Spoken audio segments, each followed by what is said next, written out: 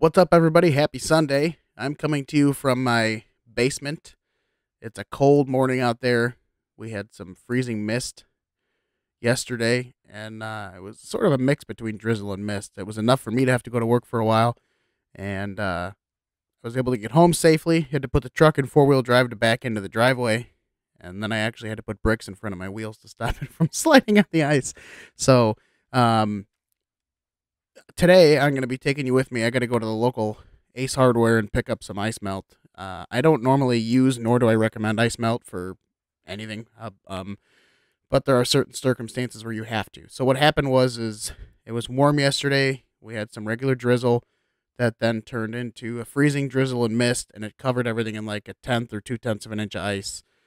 Wasn't enough to cause any power outages, but there was a zillion spinouts and accidents on all the expressways. It got really, really bad really fast. So my driveway looks like someone sprayed it perfectly with ice. You could ice skate on it. Sprayed it with water and created an ice rink. So then the temperatures.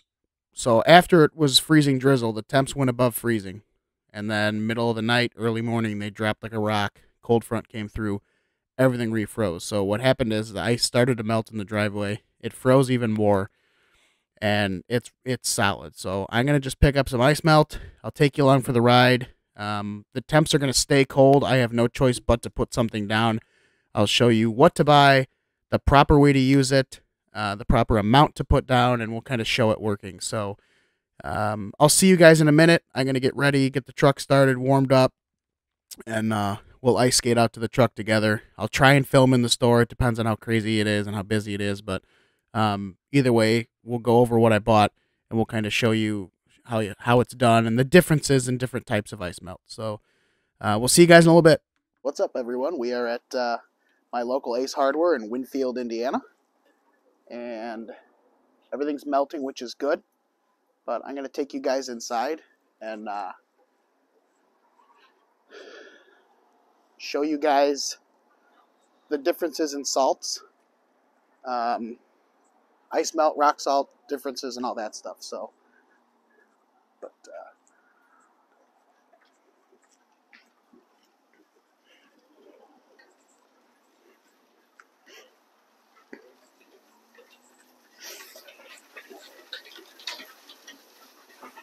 I got you.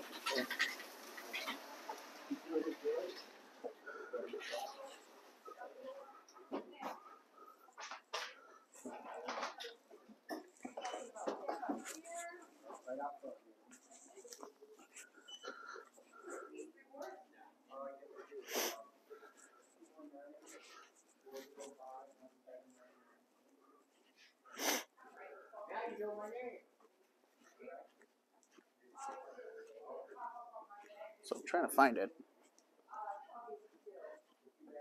But this is Gusbox Ace.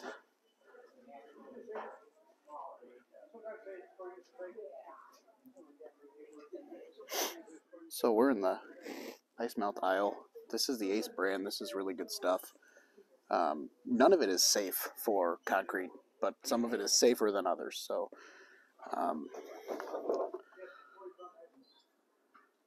this one is sodium chloride and magnesium chloride, hexahydrate. And then there's the SurePause, which is more safer for animals. This is magnesium chloride hexahydrate as well with potassium sulfate. So all of them are going to accomplish the same thing. And then rock salt is just rock salt. That's what they spread on the roads.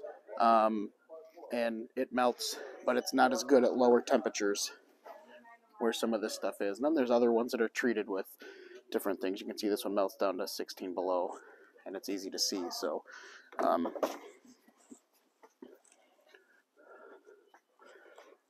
I've always had really good luck with just the Ace brand. So it's good down to 10 below, and it really helps with it doesn't leave a lot of residue. Calcium chloride is really good at melting at low temperatures, but it leaves a residue behind that's almost like slime. And if you have like terrazzo tile or ceramic, it makes it really, really slippery. So I'm going to pick up just a shaker of the Ace brand just to have. And just remember that the ice melters are always better than rock salt because they're not as corrosive on your driveway. They won't cause as much pitting. You want to sprinkle just a light amount and then sweep it off when you're done. So I got a few other things on my list, and we'll kind of do some other shopping, but that's kind of the general gist of it. And it is nice that it comes with the shaker bottle, because then you can just buy a bag and refill it. So hey, keep it down. I'm trying to shoot a YouTube over here. So this is what I ended up going with, the Ace brand of their ice melter. Rapid Long Lasting Performance was my nickname in high school. So it's an 11-pound jug. What's nice about these is it has the flapper with the grooves, so it's easily applied. And like I said, inside it's sodium chloride, magnesium chloride, hexahydrate, Mg104. So basically, your rock salt's good to about 10 degrees. Once you get below that, you're in trouble.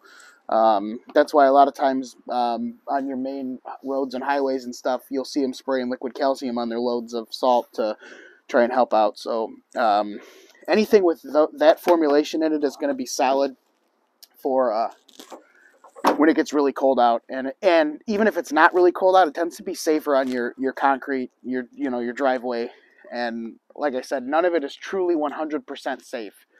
Let's just call a spade a spade. But some is safer than others. Anything that is not rock salt is going to be safer than rock salt. So your calcium chloride, potassium chloride, magnesium chloride, all that stuff, that's going to be, hey, keep it down over there.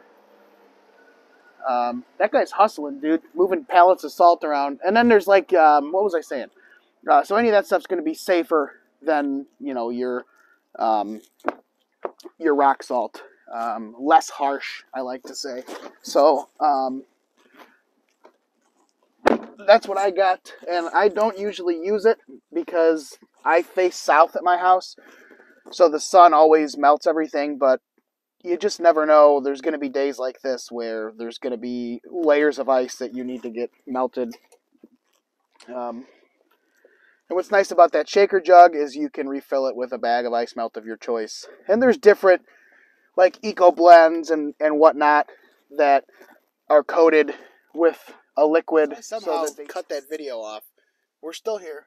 We're still at the old Ace Hardware, Gus Box, Ace in Winfield.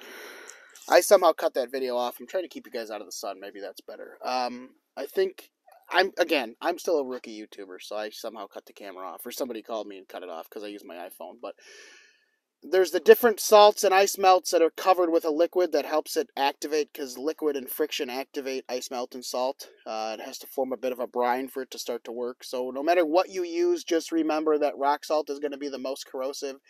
And, calcium chloride's kind of the next corrosive. It works really well under extremely cold temperatures, but it can leave a residue behind that looks almost like white Elmer's glue from when you were a kid. And it can cause a little slickness on some tiles. So, a little ASMR for you.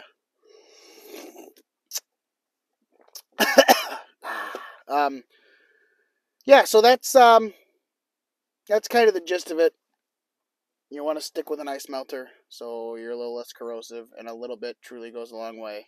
I don't know if I already said that or not. So with that being said, I'm going to sign off. I got some things I got to do today. I got football to watch.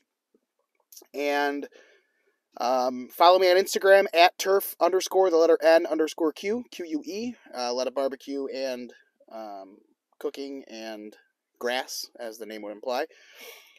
Subscribe to the channel. Tell your friends to subscribe to the channel. Like the videos. Hit the bell so you get the notifications when I upload. I've been doing a lot of shorts lately because I have fun with that. And then leave a comment and let me know if there's something you want me to cover. I got some content in my brain lined up that I want to execute and put out on the channel for the wintertime when we're not mowing, because we're not lucky enough to mow year-round like some YouTubers are. Looking at you at Air Lawn Care Nut. But remember, do something in the lawn or the snow or the ice, even if it's wrong, and we'll see you next time, friends.